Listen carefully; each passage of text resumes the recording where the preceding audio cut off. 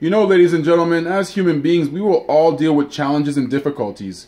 We will all deal with getting laid off from a job or fired from a job, or dealing with a challenging relationship, or dealing with a life-changing event that's impacted us mentally and physically, that we feel that there's no options.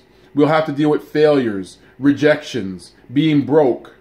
We'll go through life. This is what life has to offer us.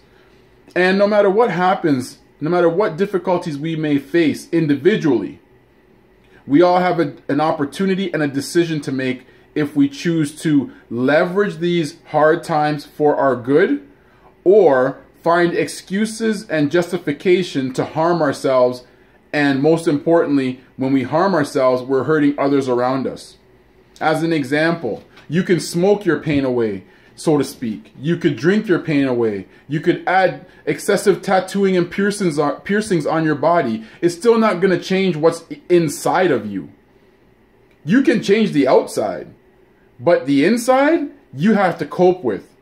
And what we want to start to understand is now it's about working from within. So if these things have come at a cost to us, a life-changing event, being fired from our job, being laid off, a relationship, losing a family member, not having a family member, whatever is contributing to your bitter negative attitude that makes you feel that you can't see something positive in a negative situation, now we have to reinvest it back in us for our good, because we have to work from the inside out now, ladies and gentlemen. This is an individual choice, not a global choice or a group choice. It's individual. You were born as an individual. You weren't born as a cult. You weren't born into a cult. You weren't born in a group. You weren't born with your friends. You were born as one person, one individual entity.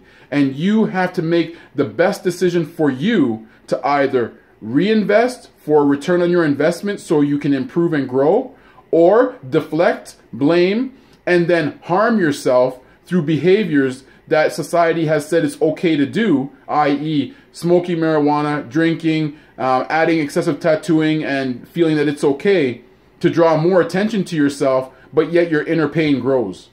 This is where we're heading to. This is a reality check. This is what we need to bring to light. Have a great day.